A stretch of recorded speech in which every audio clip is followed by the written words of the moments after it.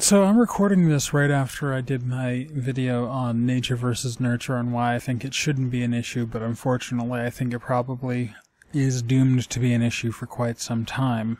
Well, this is part of a larger issue that I have in the fact that I think that a lot of times arguments end up putting us sort of on the back foot when it comes to civil rights issues.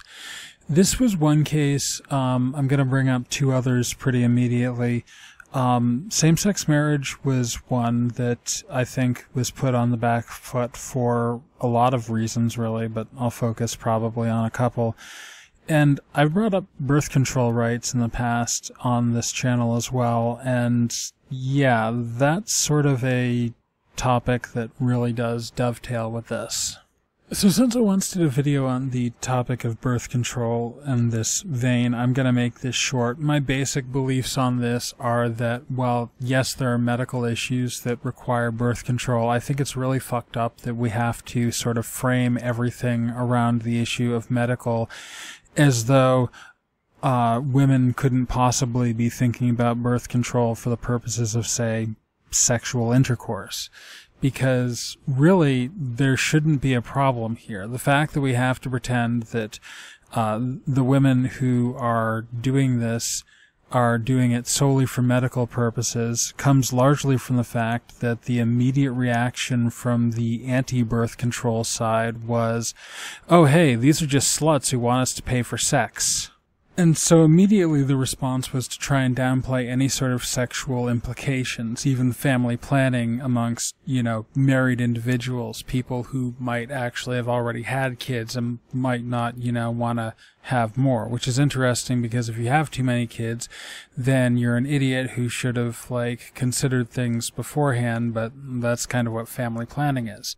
I think this probably ends up being detrimental if you care about, women's rights and a woman's right to choose, because now you've taken sex off the table because people are quite literally attempting to slut shame a portion of the population. Rather than saying, hey, that's not cool, women should be able to do what they want with their own bodies, suddenly women are pure and virtuous, this is a medical thing, and oh my god, I never even thought about having sex on birth control.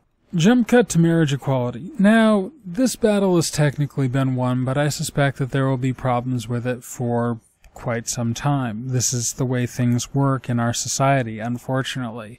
But even before the same-sex marriage issue had been addressed by the Supreme Court, the same-sex sex argument had been addressed by the Supreme Court. The sodomy laws were ruled unconstitutional in, 2003. Yeah, think about that for a second the next time you want to go and talk about how the Muslims like to criminalize homosexuality. We're less than 15 years removed from when we were criminalizing homosexuality, and even after those laws were deemed unconstitutional, there were battles. This is the way of things. However, the point here is that we've had marriage equality for a couple of years now, whereas we've had same-sex rights or sexual rights anyway, for significantly longer. Just not as significantly as it should have been, all things considered. But, yeah, I mean, here's a dirty little secret about LGBT individuals. We can have sex without being married. And I know this isn't a shock to our legislature because so many legislators seem to be having sex outside of marriage while also being married, but it's the gays who are the horrible infidelity types, and they're the moral upstanding married couples.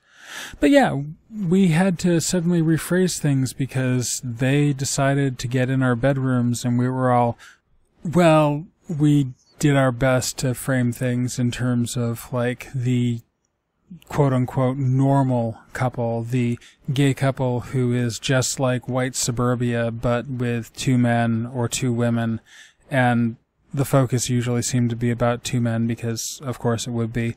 But the major thrust here, if you'll pardon the unintentional pun, was to defend against this idea that, we just wanted to have a lot of sex because that is exactly the only reason you want to get married. And I mean, the thing for me and a lot of people is I generally don't give a fuck about marriage specifically. It's the issue of rights and responsibilities and whether or not my partner and I will end up being recognized as having equal rights.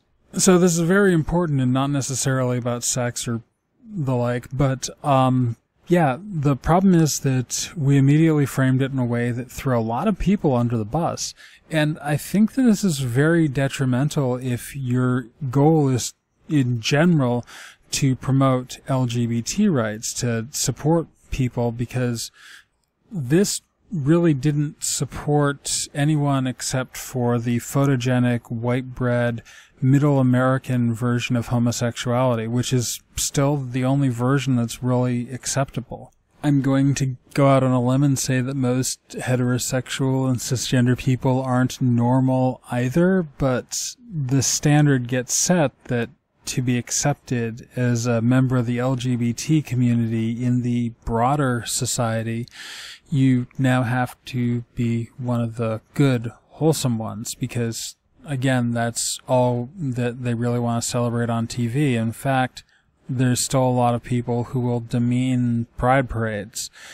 And I don't go to pride parades. That sort of shit isn't for me. I don't go to gay clubs or LGBT clubs or whatever you want to call them, because that shit isn't for me either. But they have every right to do that if that's what they want. Otherwise, it's not equality because it's not actually equal. There's a disparity between the good gays and the bad gays, the wholesome gays and the unwholesome gays, the moral upstanding ones and the immoral deviant ones. And that's something that the LGBT community and its allies should actively fight against. So, yeah, this has gone on longer than I intended. I'm going to cut it there. Thanks for listening. Amaranth out.